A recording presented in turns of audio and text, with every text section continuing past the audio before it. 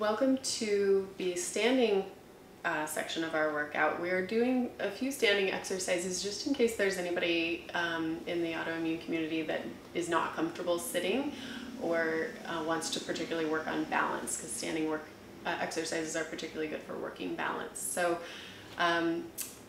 we are going to start with our single leg circle, which we also did on the mat, but we'll do it standing now. So you want to stand with your feet together, with your heels together, but toes a little bit apart, so that you have, anytime you're standing in that way, turned out slightly or more than slightly, you'll have a little bit better balance because your base of support is wider. So from that position, let's pick the right leg up first and just have it come out in front of you, maybe 6 inches or a foot off of the mat.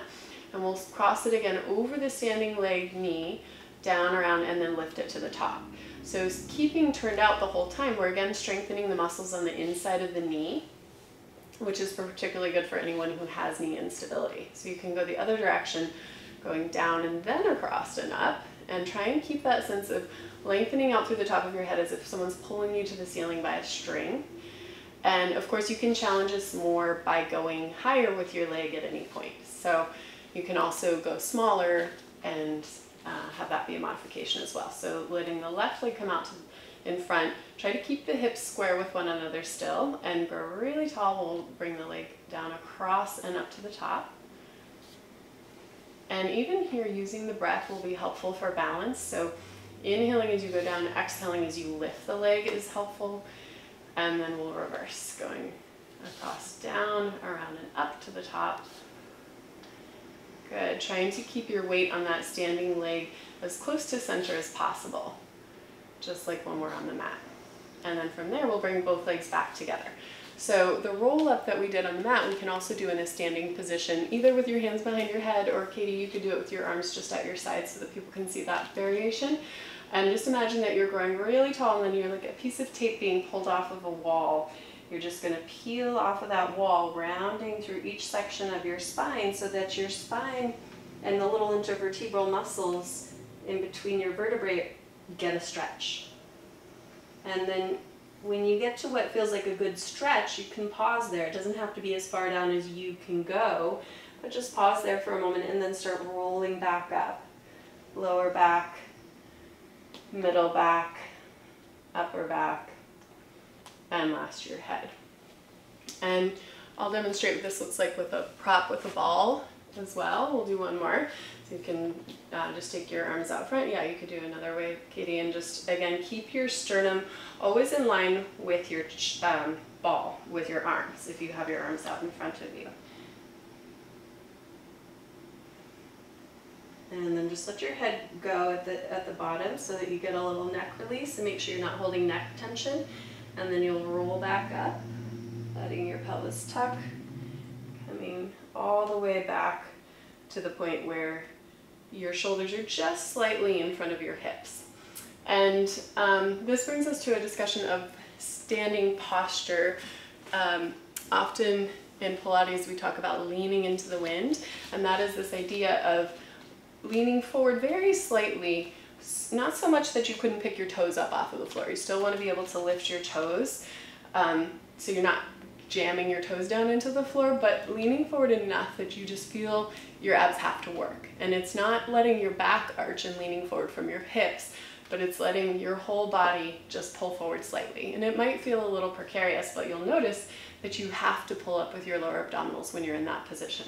You'll probably fall trying to find it, because I always do. Yeah, that's exactly right. Like if you can find that place where you're going to fall, that's where you should start, because that's the feeling you want to not have, that you're falling, but that you want to have, so that you can maintain that lower abdominal engagement, especially when you're doing standing work. So we're going to take the arms out to the sides. Do you want to, face forward, Katie, to do our standing saw, and we'll step the feet apart so they're about shoulder width or even wider apart. Have your arms slightly forward of your shoulders, and then we'll rotate the body and take the hand that's from the opposite side to the outside of your foot. So the same side arm is going to be reaching up toward the ceiling, and it's like your arms are being pulled apart, and then you'll come back up through center. Keep the feeling of your hips facing forward, even as you twist to the other side. And they may not stay perfectly forward, but try and keep as much of that feeling as you can. The back arm reaches up toward the ceiling as your head drops, like you're listening to something your knee has to say. Then come back up. Good. And the whole time we're having a tiny bit of feeling of leaning into the wind so that we really feel that abdominal engagement. As we reach to the other side, let the head go and come back up, still rotated, and then come back through center. Last one, rotating just the upper body, letting that back arm internally rotate to reach the fingers up toward the ceiling, and then come back up through center and bring your arms and your legs back to your center. So we're also going to do a little arm work because that's been so far lacking in most of our work that we've done. So you can do push-ups in Pilates, the full form. We just do them on the mat as you would normally do a push-up, but building up to the point where you can do those, you can do them on a wall to start, or you could do them on a surface that's a little bit like a high countertop, a little bit raised from the floor, so that it's not quite as challenging as going from the floor. So Katie's going to demonstrate on our ladder barrel here, and I'll demonstrate what these look like on the wall or a windowsill. And you'll still want to probably have your heels touching, although they can be done with the feet wide as well. I like to always have the heels touching when I can. So we'll bend the elbows and just stay in a straight line, press out from the wall or the countertop or whatever you're leaning against, and come back in. So the important part here is that, again, you're not arching your back. She's coming in with the ribs pulling in, just like when we were doing the standing lean. She wasn't letting the ribs go out here, and she isn't letting them that happen in this plank position either. Good. So the lower the surface, you can rest. The lower the surface that you're practicing those on, the more challenging it will be. You can also do it on a box on the floor or a coffee table. So as you lower the surface, those will get more and more challenging, finishing with push-ups just on the floor. One last thing I wanted to point out is for people who do have knee instability and want to work on their balance and improving that. And the single leg circle is really great that we started with, but you can also do you can mirror me if you want, Katie, or face forward and do these. I call these the knee strengthening series with tapping the heel of the free leg on the floor. And I do about 10 to the front, so you'll stay turned out. And then we'll go to the side and do about 10 to the side. And the important thing is that it's not about how high the leg is going, it's about getting the standing leg to be stabilizing so that you're not rocking around and moving on that standing leg. And then we'll go to the back for about 10. This is also where you would remind me not to lock my standing knee, which yes. I do. Yeah, so the standing leg will often, just in order to have more stability, will push back to the point where it's locked. So just make sure that you're not doing that, and we'll switch sides. So soften the standing leg and then straightening one leg out front, just turned out, do little taps, and at the same time grow really tall out through the top of the head. I don't think we did a full 10 on the other side, but, and then you'll go out to the side. And the tendency here to the side is to lean toward the standing leg, so make sure that you're just still using that idea of the string being pulled out from the top of your head. And then we'll go to the back and make sure you're keeping the feeling of the ribs pulling up and in.